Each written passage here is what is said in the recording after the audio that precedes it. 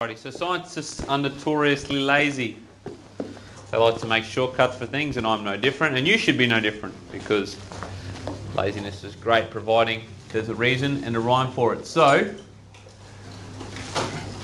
in science, and particularly in physics, we like to deal with really, really big and really, really small numbers. So we talk about the mass of an electron, the speed of light, those sorts of things. We are dealing with massive and tiny numbers all the time. And I don't know about you, but I get pretty sick of writing numbers like 0.00000003625. And your reports would become cumbersome if you had to do that. So, in science, we use this thing called scientific notation to help us get around using really big and really small numbers. It also helps us when we're talking with significant figures, because how many significant figures does that number have?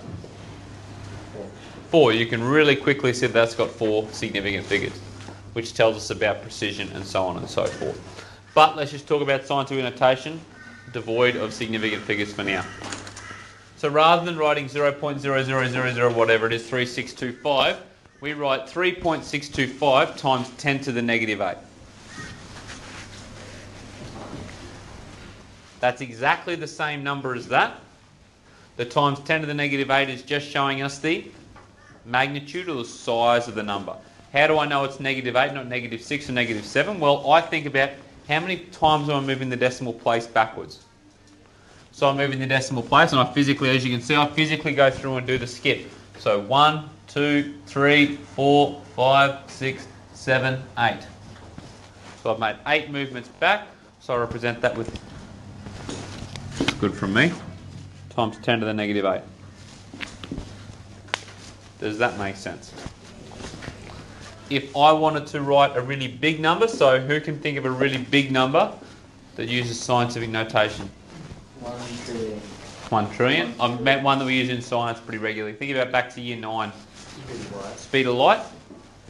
3 times, for those of us who don't know, speed of light is 3 times 10 to the power of 8.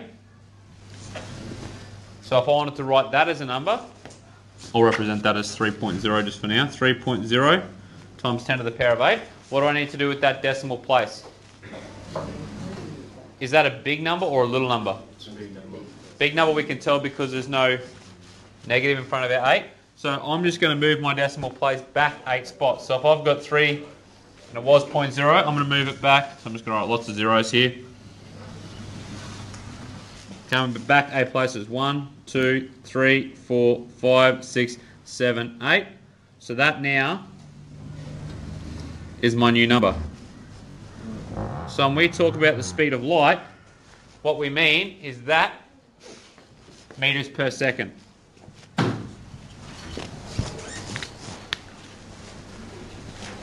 Could you see how you could make an error doing that? Yes. You could drop a 0 off and you wouldn't realise. So it's a lot easier for us to use 3.0 times 10 to the power of 8. Really, really powerful when we're using really, really big numbers or really, really little numbers, and it also allows us to show significant figures. You'll remember from the homework,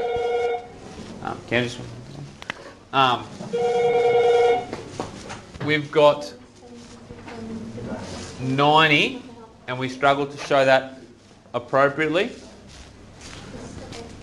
We represented it as 90 with the decimal place there.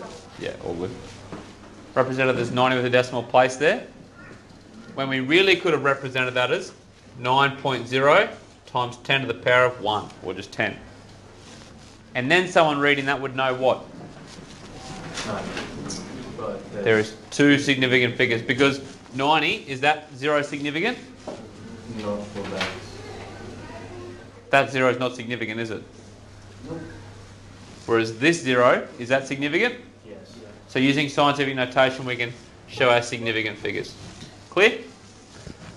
That's pretty much all you need to know for significance. If you're moving the decimal place, if you've got a really small number, you should have a negative power. If you've got a really big number, you should have a positive power. Physically show the skipping. Happy with that? Which brings us to our solutions for these problems, but I'll do those separately without filming.